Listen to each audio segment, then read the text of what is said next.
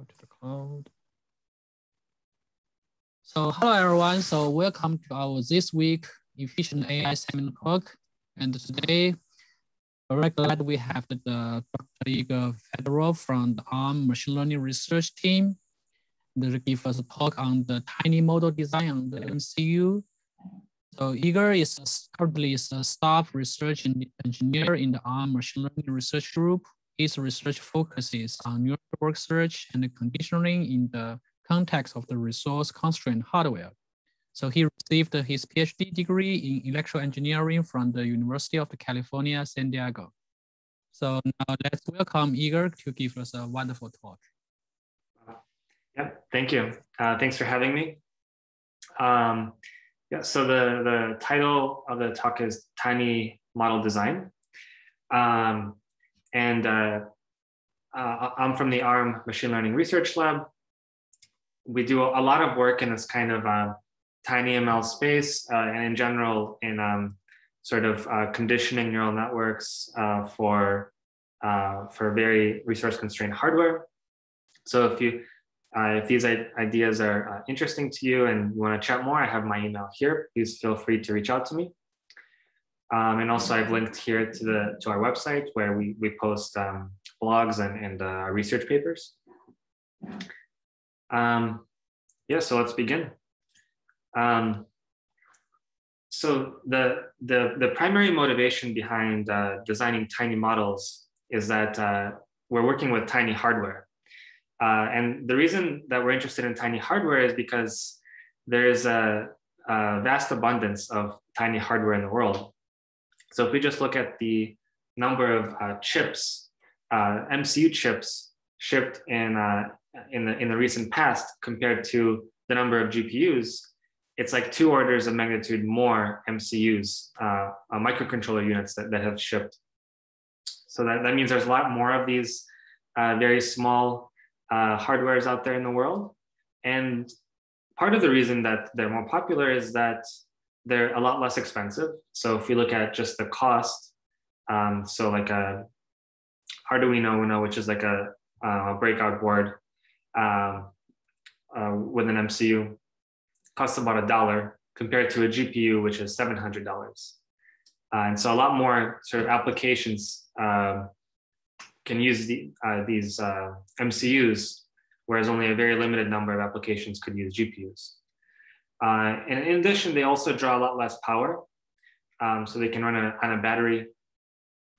And there's lots of other advantages. So the computation can be done locally, which saves a lot of energy. And the reason is that the transmission of data across the network actually occupies a lot of, or requires a lot of energy. In addition, if you're not communicating with some server, then you also have the reduced latency because you don't have to spend time basically sending and receiving data. And in addition, since you're not sending data anywhere, then you're preserving the data privacy. And another benefit of the small hardware is that they can go into small form factor products. So here I have an example of a HearPhone product from Bose, which was the first FDA-approved self-fitting air conduction hearing aid. And the basic idea is that it sort of enhances audio for people. Clinical findings demonstrated that performance benefit was consistent with that of the same hearing aid fitted by hearing professionals. And this kind of product used a kind of a basic denoising algorithm called beamforming. But at the same time, there's growing interest in taking something like this and employing a neural network approach to do the denoising in the HearPhone. And the reason that there's interest in that is because the neural network approach exhibits superior denoising performance. It requires only 1 microphone, and it doesn't require tuning of the beam position by the user. And I'm going to discuss more about this later on in the talk. Right, so we've discussed why we care about the tiny hardware. Now, what's the main challenge in actually designing models for this kind of hardware? So the really prohibitive kind of thing is the memory. So if we take a really simple example, the Linnet convolutional neural network for MNIST, this is a 4-layer model. It's very simple.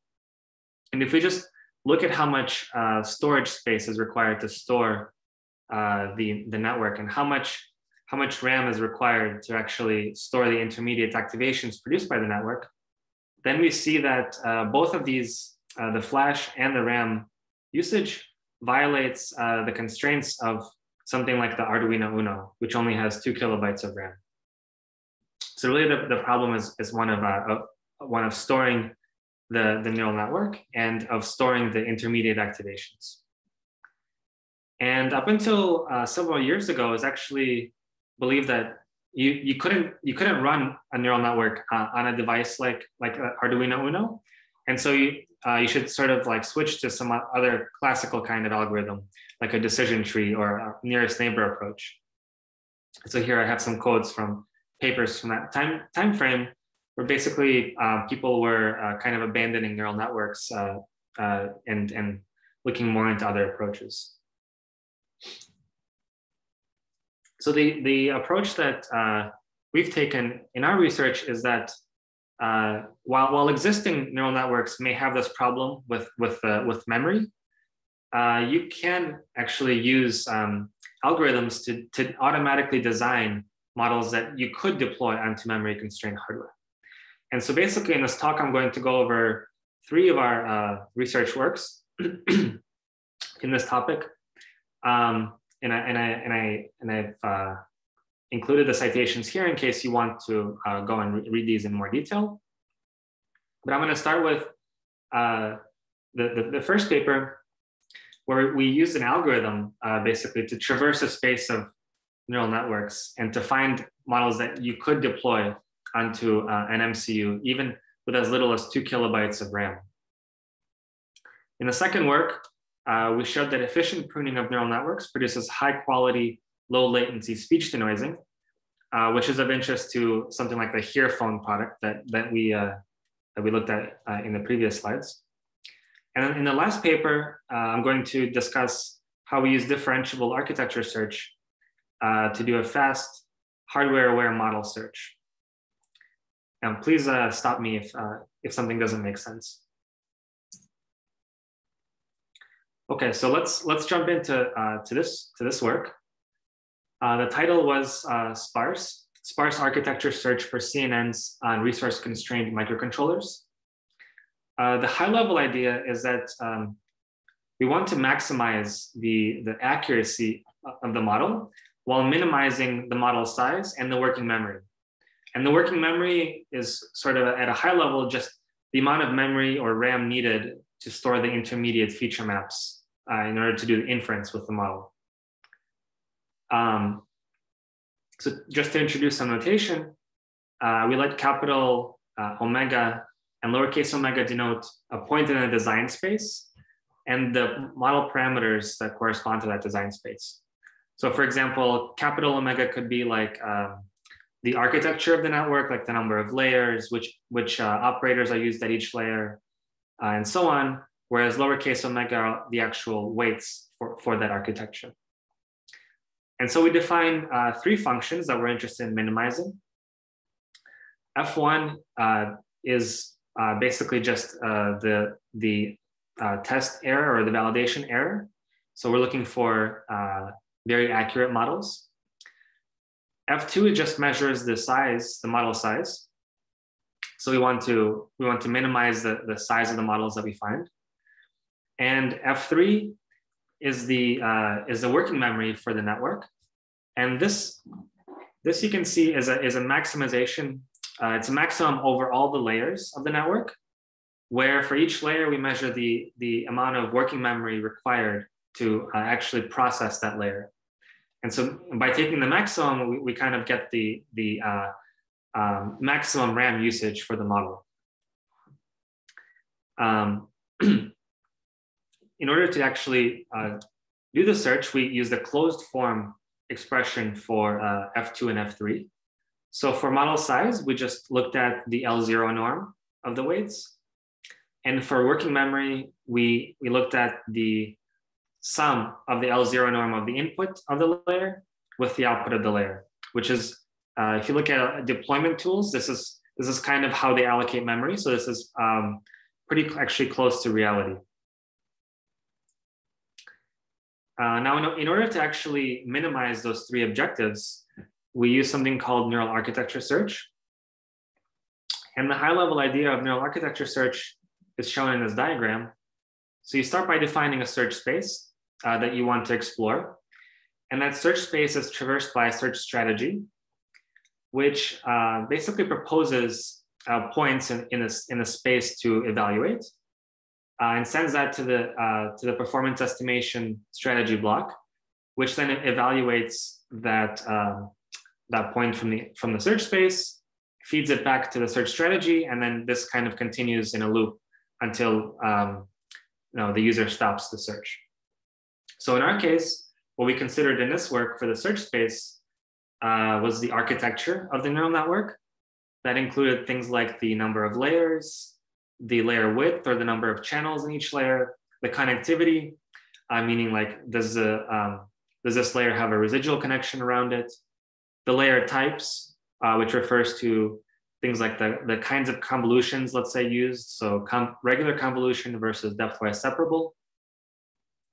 We searched over the input resolution, so basically downsampling the input images, which has a large effect on the working memory actually, because a lot of times the input images are so large that just the input violates the working memory constraint. As well as the pooling size. And that's again, basically controlling the resolution in the intermediate layers of the neural network. So the search space includes those architectural parameters, but also for each architecture, we pruned the architecture, meaning that we threw away some of the connections. And I'm not going to go sort of into the details of pruning. I think it's a pretty well explored space. So I don't want to go too much into the details, but basically the idea is you start with a model and then you can throw away some of the connections, some of the feature maps without hurting the accuracy. But typically these algorithms require the user to choose, let's say, what percentage of each layer to throw away. So that's a hyperparameter that has to be tuned. And so we included those hyperparameters in the search space itself. And finally, we included the training hyperparameters in the search space, which is like learning rate, weight decay, things like that. So the big challenges that we were trying to solve with this is that at its core, this is a multi-objective optimization problem. We're trying to minimize 3 objectives simultaneously. And we're trying to do the optimization over a search space which has lots of different variables. Some of them are related to each other in a hierarchical kind of way, meaning that, for example, the number of layers in the neural network impacts, which of the other parameters are important. So, for example, if we say that one of the points or one of the elements in the search space represents the number of layers, so let's say that is let's say 3 layers, then the type of, let's say, layer 4 doesn't matter anymore, right? So some of the elements sort of control whether or not we care about other elements. And really the big thing with all of these is the training cost. So each neural network sort of has to be evaluated, meaning it has to be trained. And so this can be prohibitive in terms of the search cost. So this is sort of a diagram of how we went about solving this. And so basically, I'll just walk you through each of the blocks. So in the middle, there's a job scheduling block. This basically is a queue that has configurations that we wanted to test. And this queue interacts with workers, which can be parallelized, that evaluate each of the configurations. And within each worker, basically the worker takes the configuration, converts it into a neural network, which it trains and prunes. And then it throws that to an evaluation block. So the evaluation block can do quite a number of things. In our case, in this picture, I'm showing the evaluation block just measuring the accuracy of the model and the number of parameters. But it can do any number of things. For example, it could even send this configuration to a hardware to measure the latency on the hardware. So it can be totally black box. Now these evaluated neural networks, along with their characteristics, are stored in these buckets.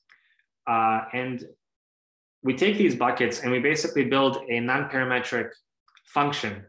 So for each of the buckets. So we model the accuracy as a function of the configuration and the number of parameters as a function of the configuration.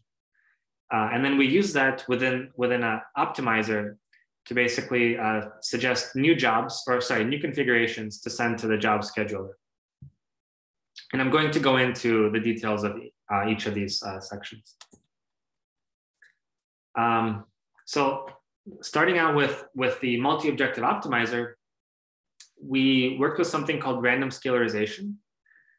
So remember that the objective of this entire process is to find the Pareto frontier for a set of functions. Let's say capital K functions. And the idea of a scalarization is basically to convert this multi-objective optimization problem into a one-objective optimization problem.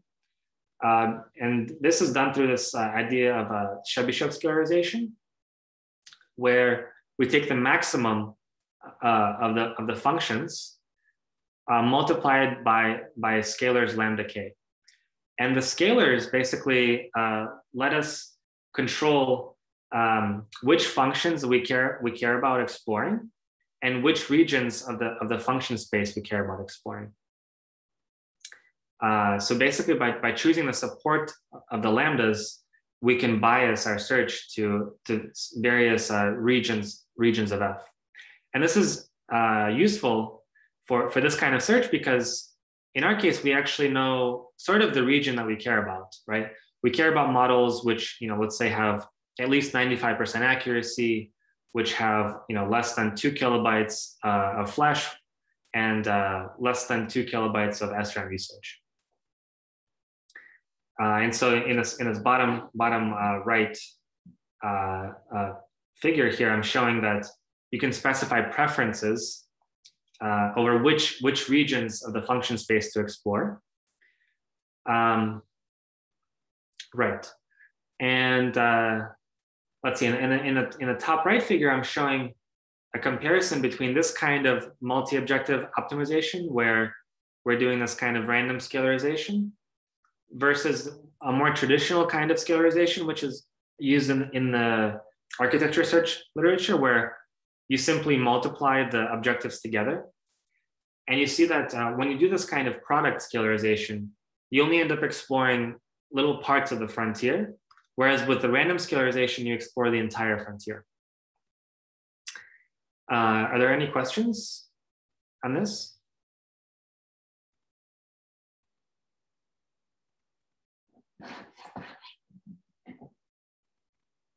No? No questions? Okay.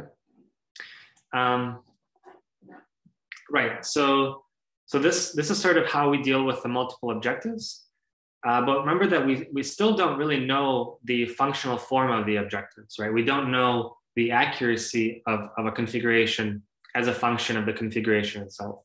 And so here's where we use a Bayesian model. And for the Bayesian model, we use a Gaussian process.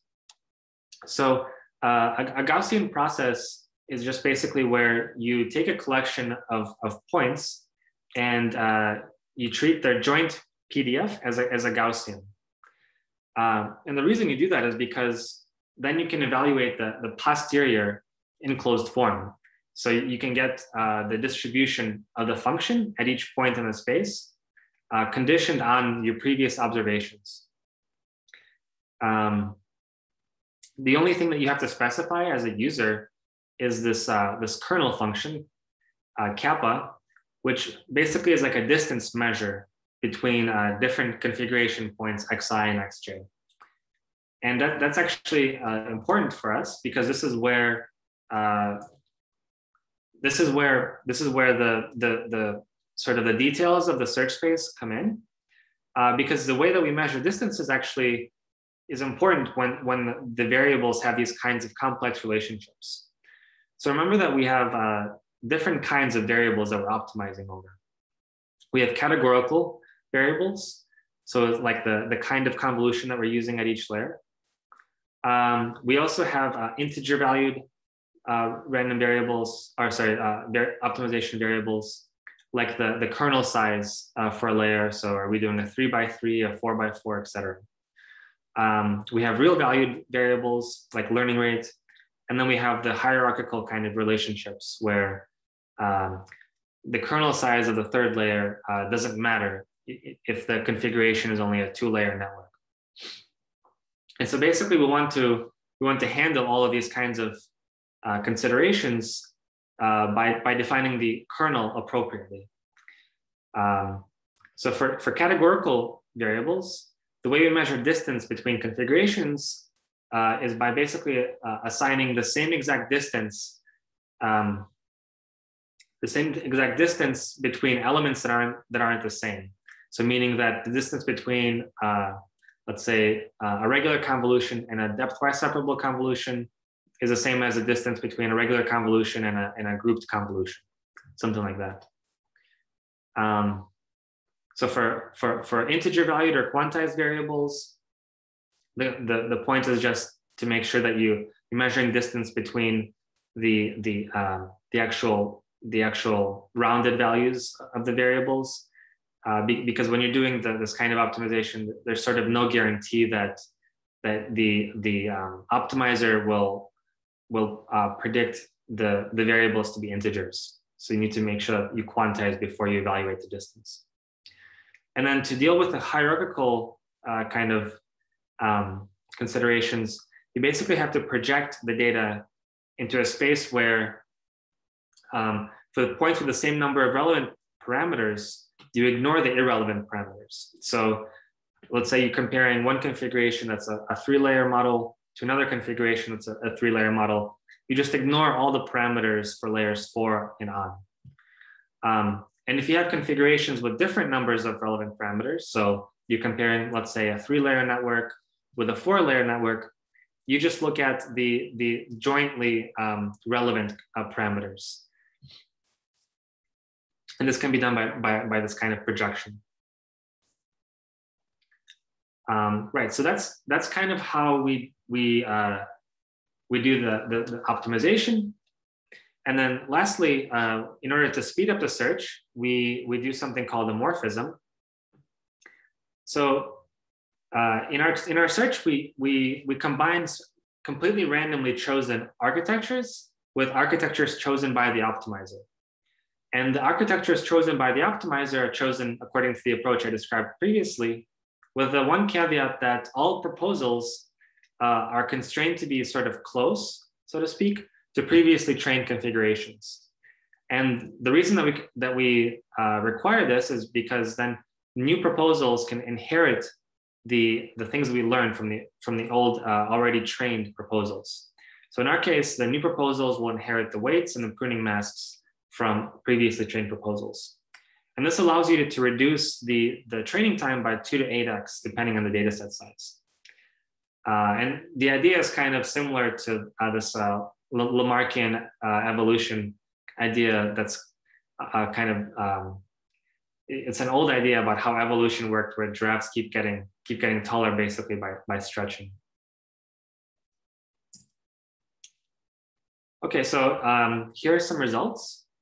So here I'm comparing the algorithm that we proposed with the state-of-the-art approaches from when this paper was published, most of which at the time were non-neural network-based approaches and included things like decision trees and nearest neighbors. But there is one approach here that was neural network-based called memory optimal direct convolution. In this set of experiments, we were only optimizing for the accuracy and the number of parameters, so F1 and F2. And we were using random pruning to basically throw away as many model parameters as possible. And we see that in all cases, across all 4 of these data sets, we have found Pareto optimal neural networks, which have less parameters and higher accuracy than the methods we compare with. And then this is just another way of looking at those pictures. Basically, this is showing for each algorithm and for each data set, I list the network found by the existing algorithm. So for example, the top left corner is on the MNIST data set. The Banzai decision tree algorithm finds a network with 97% accuracy and what is that? 2,000 parameters, whereas our approach finds a model with 500 parameters and 97.2% accuracy. So in all cases, we find networks that have less parameters and are more accurate. And the other interesting thing to look at here is the number of GPU days that we spent to actually find the models.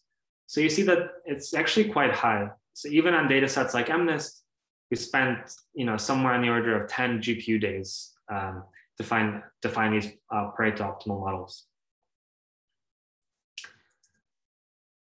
So here I'm showing the experiments we did to target actual deployment. So we were now optimizing for accuracy, model size, and working memory. And we were instead of using random pruning, we were using channel pruning.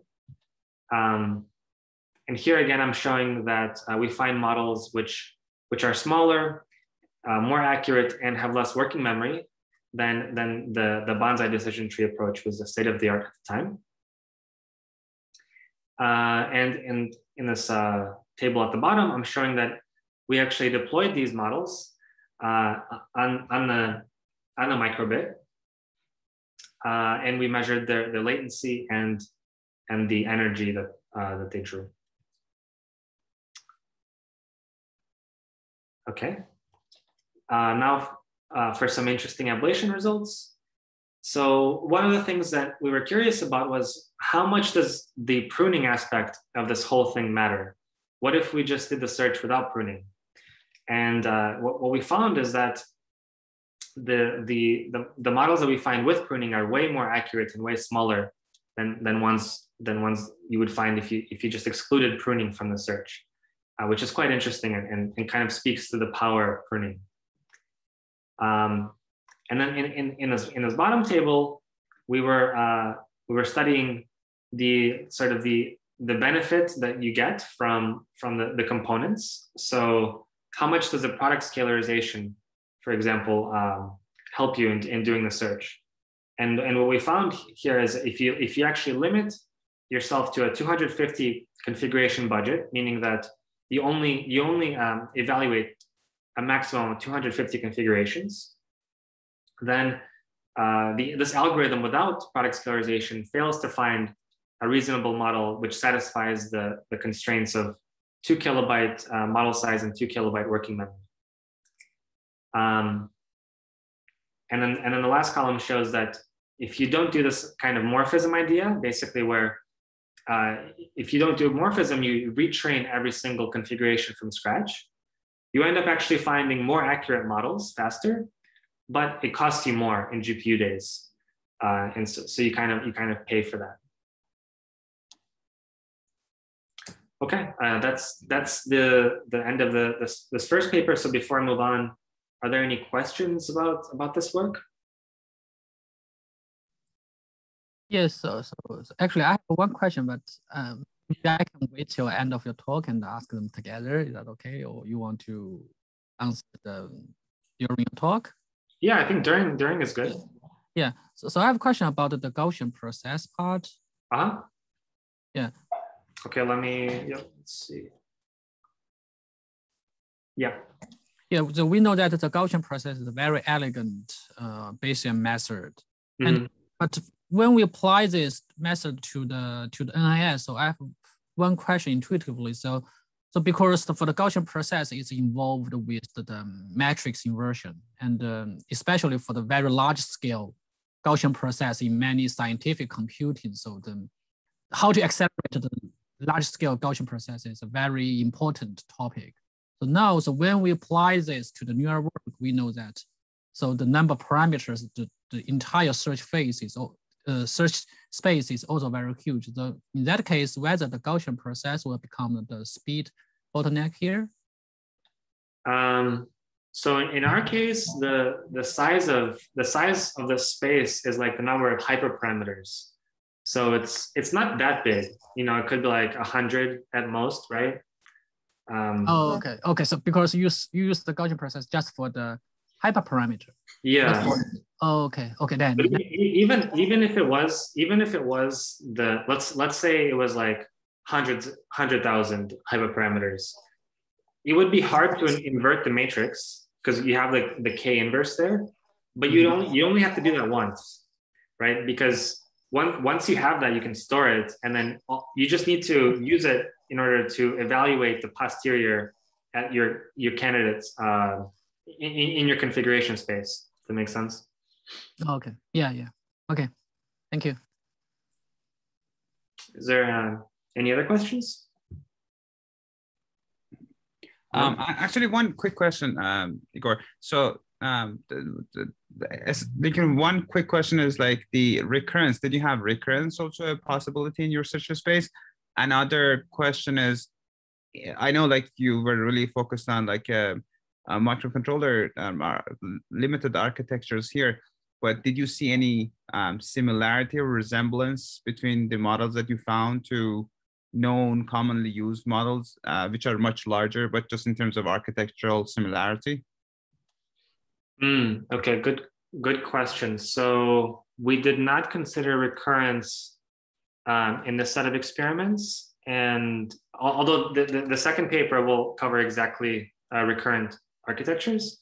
So I think the reason we didn't consider recurrence here is because we were looking at image data sets. Right. And so recurrence is not really that interesting. That's number one. Number two, we were interested in deploying these to a microcontroller to show basically that you could deploy a neural network. And the deployment tool we were using, it was called microtensor, didn't support recurrent architectures. So that was not a consideration. I see. And let's see, your other question was about, do these models share characteristics with known like architectures, right? Right. So, yeah, that's a good question. I mean, in general, these are kind of fairly simple models. They're like several convolutional layers followed by several fully connected layers. Mm-hmm. So it's not that complicated. I think the real kind of benefit comes from the pruning, because we prune these models really heavily. Mm-hmm. And you know, doing like choosing the number of layers and the width of each layer, and then the pruning hyperparameters jointly. I think that's the real kind of interesting part about this. I wouldn't say the architecture itself was that interesting. I see. Thank you.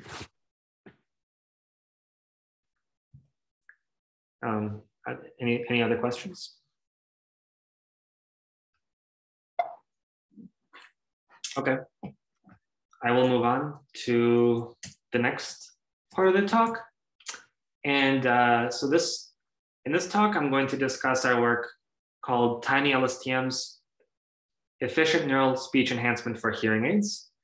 So this is, you can imagine this is kind of targeting the sort of hearphones product that I introduced before. And this actually was a work that we did in collaboration with Bose. So the general idea is basically that you want to be able to run a neural network-based denoiser on an MCU. And so if you're going to do that, you have a list of kind of specifications that your model has to meet. So I'll just run through them. One of the biggest ones is the model complexity, which we measure in the number of operations per inference. So we have an upper bound basically on the number of operations we can do to generate an output. And this comes from the fact that we want to have a very low latency denoiser. The idea is as a sound comes in, you don't want the output, the denoised output, the clean output to be delayed so much that a person would notice basically like a lag between someone saying something and you actually hearing what they said. And so we're looking for a 10 millisecond compute budget, meaning it takes at most 10 milliseconds to compute the output given the input. And then in order to actually run an MCU, as before, we have a constraint on the model size, which has to be less than 0.5 megabytes, as well as the intermediate, the feature maps, they have to sit in 320 kilobytes of RAM. And also we wanted to use low power operations. So we wanted to use, we wanted the data type to be integer for the whole model. And finally, while we're doing all these sort of compressions and making sure that the model is fast and small, we don't want to sacrifice on performance. So the perceptual quality should be good. And that's actually as measured by subjective users. So that was one interesting part of this. That what we did here, we actually evaluated by playing the denoised output produced by our compressed algorithm to users and asking them sort of to tell us how it sounded.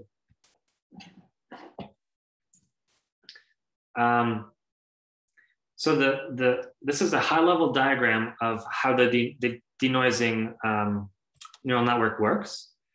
So the input comes in the time domain. The input is some signal X that we care about, like speech, let's say, with some additive noise N. And the idea is basically we want to get rid of the noise.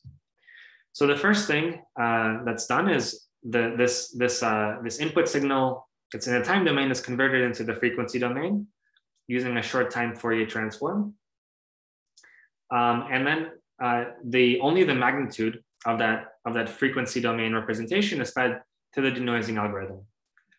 And the denoising algorithm basically produces a mask that's a 0 or 1. And that mask is multiplied element-wise with the magnitude of the noisy spectrogram to produce the estimate of the clean speech. And for the phase, we just use the phase of the noisy signal. And then the actual structure of the neural network, which produces the mask, is 2 LSTMs followed by 2 FC layers. Okay, so given this, so our goal is now to sort of make sure that this denoiser is fast and can actually fit on an MCU. And for this, we were inspired by this work on pruning LSTMs. And the idea is sort of to prune, to throw away as many of the hidden states as possible. So the LSTM works by having some memory H, which is combined with an input X to produce the output as long as the next hidden state H. And so if you basically if you have less elements in H, you have less things to compute, less things to store. So right, let's yes, right. So the key question becomes, how many states of H do you throw away? Or how many neurons do you prune?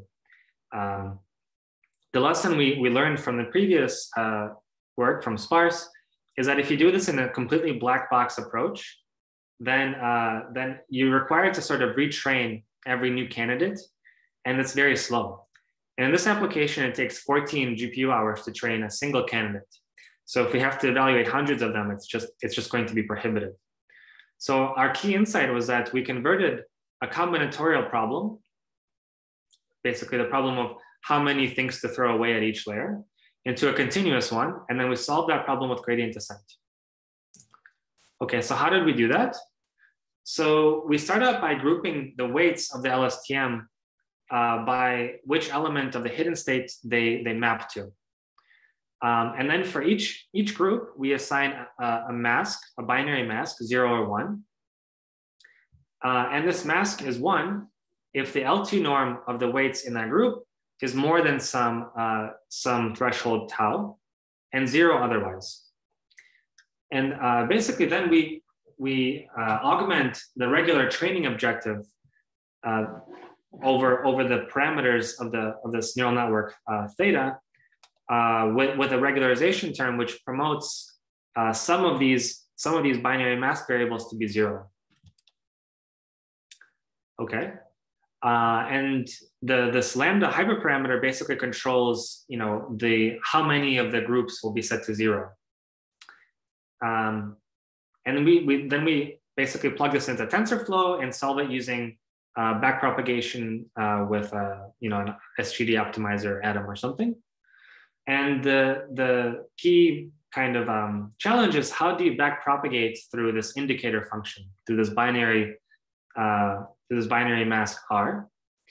And we used a simple approach where in the forward pass, we use the binary version of R, but in the backward pass, in order to generate gradients, we replace that with a sigmoid.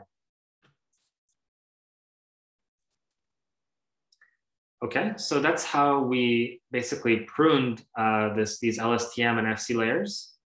Now remember that we wanted to run on integer-only operations. So we quantize all the weights and activations to 8 bits, and we do quantization over training, basically to expose the entire denoiser to the errors induced by quantization. And we optimize over now the weights of the denoiser over the pruning hyperparameters, as well as over the quantization hyperparameters, which are typically the quantization ranges or the clipping ranges. Okay, so now for some objective results. So here I have a table comparing the networks that we find with some of the existing sort of state-of-the-art models in this space. For each of the columns, you see that there's colors, and basically these colors represent whether or not the corresponding value meets or violates the constraints that we set before. So for model size, red means that this model is too big to store on the MCU that we care about, and blue means that you can store it. So any row with all blue means that you can actually deploy this model. So the key is that the competing approaches, one could not deploy them because they're either too big or produce feature maps which are too large, or they violate the latency constraint. Whereas for us, with a combination of pruning and quantization, we're actually able to find models, denoising algorithms or denoising neural networks, which are both small enough and fast enough to meet our constraints, and that don't incur a large degradation in the denoising performance, as measured by the speech-to-distortion ratio. So you see that in terms of speech-to-distortion ratio, the baseline sort of architecture that we started with has a 12.77 dB SDR. And for example, our fastest model has a 12.07 dB SDR. So there's a little bit of a drop. But now the question is, does that matter? Like, meaning, do people actually notice that difference? Do they care? And so for this, we ran a perceptual evaluation where we ask subjects their preference level for the output of the denoising neural network compared to the unprocessed noisy data. And we compared the preference of users for the denoised output produced by the baseline network, so the unpruned, unquantized network, compared to the networks we find. And so basically, our observation is that users don't prefer one over the other, meaning that the networks we find, which are considerably smaller and faster, are equally as good at denoising as the baseline approach, which is much bigger and much slower. Okay. Yeah, so that concludes the second part about LSTMs. I want to stop and see if anyone has any questions on this.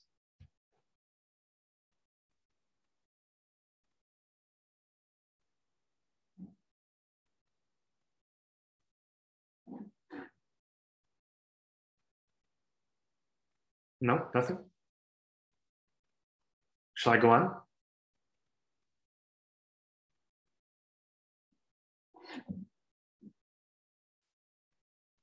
Hello, anyone there? Yeah, we are here. So everything's clear? Okay. All right, yeah. I'll move on. Okay, so for the last part of the talk, I want to focus on a work we recently published at MLSys. The title was Micronet's Neural Network Architectures for Deploying TinyML Applications on Commodity Microcontrollers. So again, this is kind of a similar story. The objective is to find Pareto optimal networks, where Pareto is defined in the sense of latency versus accuracy. And here we targeted 3 TinyML-perf applications. And we constrained ourselves to use open source standard deployment tools like TensorFlow Lite Micro. Now, in this work, instead of doing a Bayesian optimization, we use a differentiable architecture search. And just a one slide kind of introduction to differentiable architecture search. So the idea is to replace this kind of combinatorial discontinuous space with a smooth space where each choice is modeled as a linear combination. So for example, for a given layer, I have here X going into layer 1, let's say. And the idea is you want to choose between 2 different operations to perform at layer 1. So you can express the output of layer 1 as a linear combination of those options weighted by some coefficients Z1 and Z2. And basically by setting Z1 to 1 and Z2 to 0, you've selected F1. And you can do this at every layer. So basically you can have many options sort of stacked on each other. And the benefit of this is that you have weight sharing going on between layers. Meaning that we don't have to train 4 different networks to evaluate these 4 combinations. We can just train this one network, which is twice as big, but at the same time, the weights are shared between layers 1 and 2. Right. So these coefficients are modeled as random variables from a multinomial distribution with parameter pi. And the entire goal of the optimization is basically to learn pi along with the weights that parameterize each of the functions. The key is that you can use a gradient descent to solve this problem. So you can use TensorFlow running on a GPU basically to do this very quickly.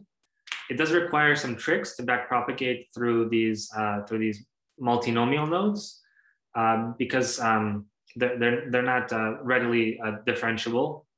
Since they're categorical variables.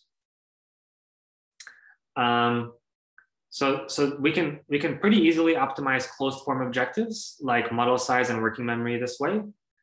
Black box objectives like hardware latency can be a little challenging to do this way. And in order to get around that, we sort of studied actually the properties of latency on MCUs in order to determine whether or not we can use a black box or a closed form model for the latency. So this this slide shows that at the granularity of a single operation, the latency versus op count relationship varies depending on the operator. So you see that depth-wise convolutions are sort of the slowest in terms of latency for a given number of operations.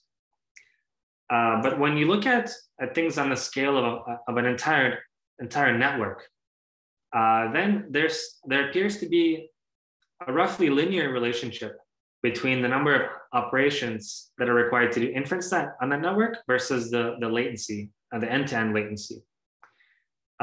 This seems to hold for a given backbone or a given problem. So it doesn't hold for, if we consider the space of all possible networks. But if we restrict ourselves to one application, one search space, then there seems to be this kind of linear relationship. So this figure shows this relationship for two different problems. So the blue is for the image backbone, and the orange is for audio backbone. And so if you look at this, basically what we concluded is that we can do a latency guided search, but instead of doing a black box kind of objective, we can just use the number of operations as a proxy for the latency. And energy seems to behave the same. So the energy consumption seems to be linearly related to the number of operations across different microcontrollers. Just to give you some more information on the TinyML perf use cases. So there are three of them. The first one is keyword spotting. So this is a audio classification problem. Basically, there's 12 vocabulary words that have to be recognized. There's anomaly detection, which is kind of an industrial kind of data set where you have noises being produced by machinery and so on. And the idea is basically to classify whether or not the noise is an anomaly, like a machine malfunctioning, or normal operating behavior. Then the last data set is visual wake words. And this is a binary image classification problem where the goal is basically just to label each image as containing a person or not containing a person. Right, and so here's some results. So starting with keyword spotting, what we have in blue are the models that we find with our gradient-based neural architecture search approach. And you see here that our models, we find models that can fit on the range of microcontrollers we're interested in. That's the vertical bars, which delineate basically how much flash and SRAM usage the models can have. Our models in general are faster and more accurate than the state of the art. So that's good. Same thing on visual wake words. In almost all cases, we find models which are smaller, faster, and more accurate than existing approaches. And same thing for anomaly detection. And yeah, that's the end. Wow, perfect. 3 o'clock. Are there any other questions? Thank you, Igor. Thank you very much. Yeah, so any questions from the audience?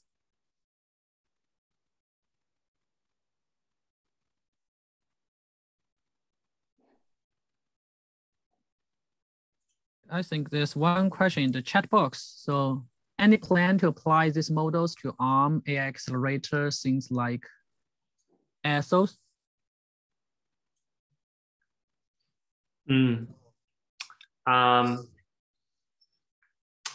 Let's see, any plans? Yeah, I mean, in general, it's good if, like the entire goal of all this model design is to sort of show that you can run things on you can actually design machine learning models specifically for a particular hardware. So I don't know about Ethos in particular, but yeah, we definitely target all of our experiments to run on ARM hardware.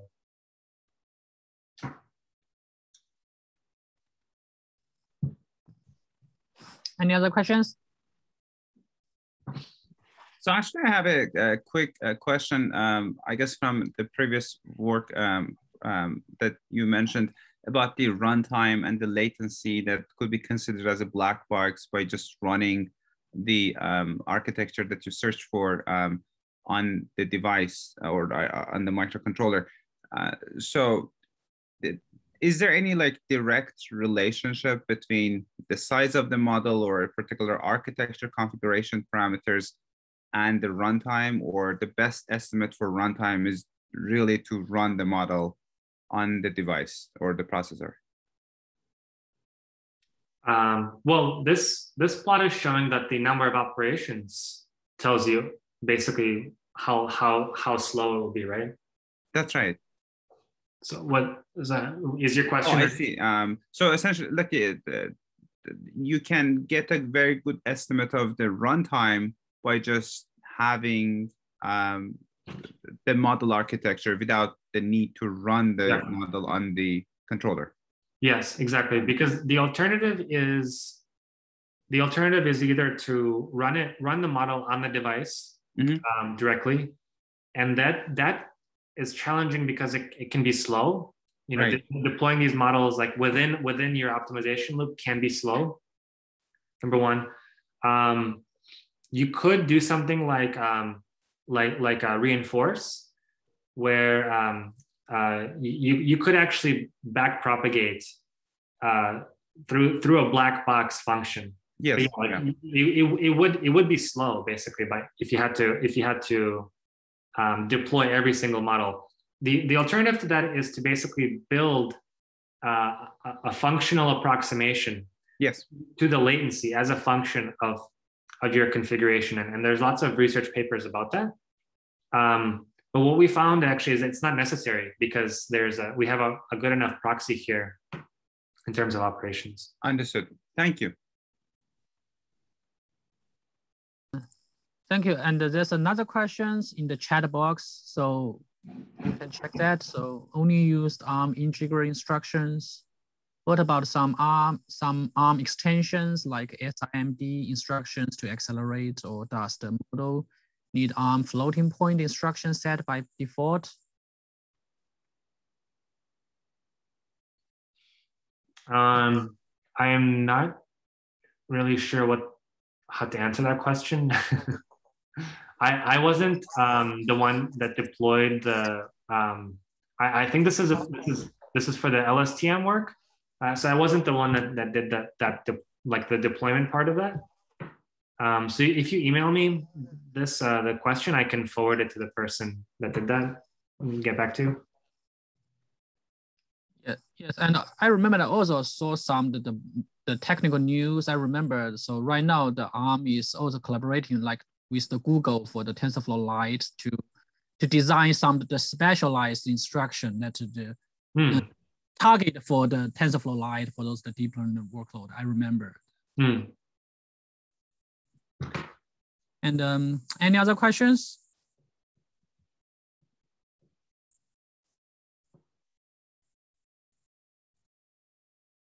Okay, so actually, I have some other questions.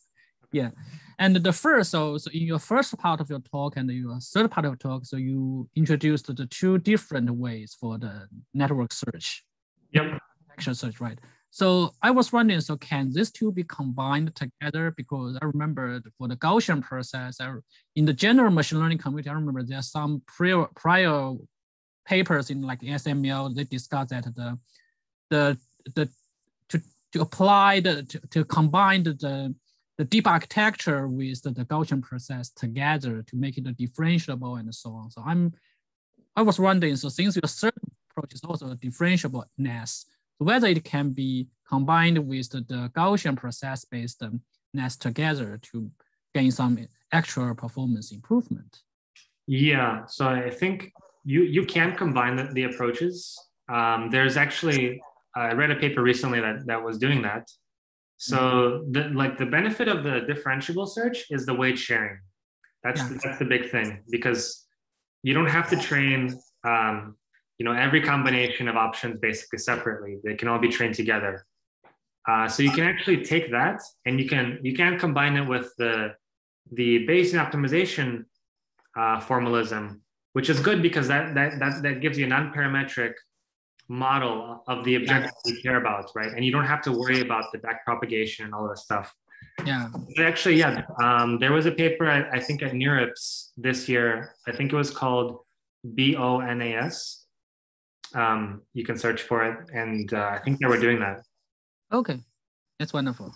And I have another question. So right now, in your opinion, so what is the emerging challenges?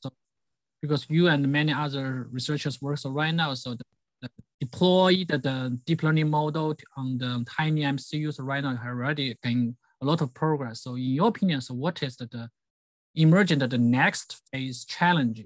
And what is because we know that as long as we have the challenge and then we have the demand, and then we have the motivation. Mm-hmm. So for example, so right now, so in this year, NeuroIPS and some other conference, so we have some papers and for the on-device training, right? Mm. So this kind will become the deploy paradigm in those the micro MCU, the micro IoT, or it is just kind of what we fabric with the kind of the demand that so the academic community just propose. Yeah, right. Yeah, that's a great question. Well, I don't think that even this stuff is really a solved problem. There's still lots of open questions. Like in practice, this is extremely underexplored. I don't think like I don't think that there are so many like open source tools that do this, that everybody that needs to solve this problem can basically solve it easily. So I think there's still a lot to go in terms of like the tools that are available to developers and that kind of thing, as well as the deployment tools. So some of the things that we've learned along the way is that not every possible like thing you can think of, not every possible optimization you can actually deploy to a device, because you need a deployment tool which sits between your TensorFlow or PyTorch and your device, right? Which somehow maps your TensorFlow graph into code that can actually run on a device. Those tools are still kind of like very early and they're being developed. One of them is the TensorFlow Lite Micro. So that's from Google. And that has limited support for certain things. So I think there's lots of growth that can happen there. But in terms of research, let's see. Yeah, it's hard to say. I don't know. I do agree that lots of people are looking at this federated learning stuff, and actually our group has done work in that as well.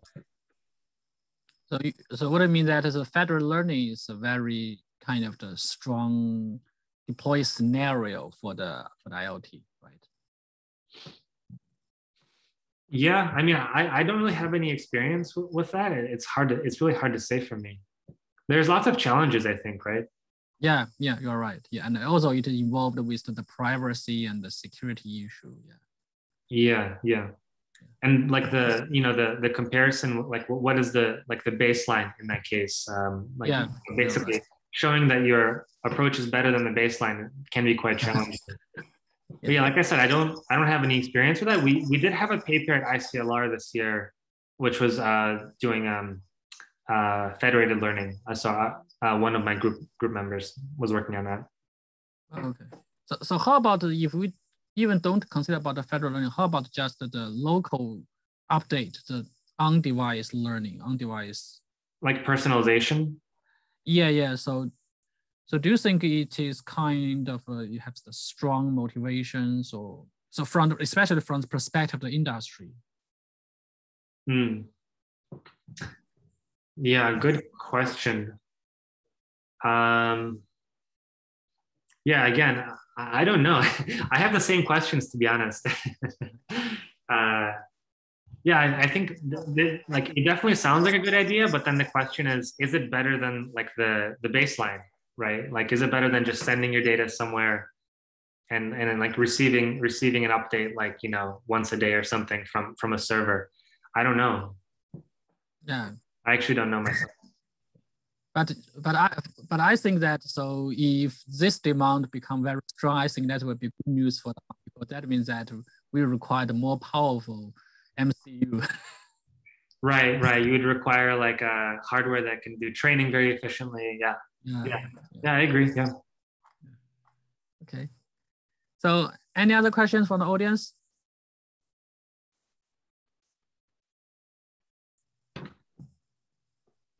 Okay, so if no more questions, so let's thank you again. It's a very exciting talk. So yeah, thank you for having me. yeah, thank you. So we should have a wonderful day. Thank you so much. Yeah, you too. Thank you everyone for attending our talk. Thank you. See you next week.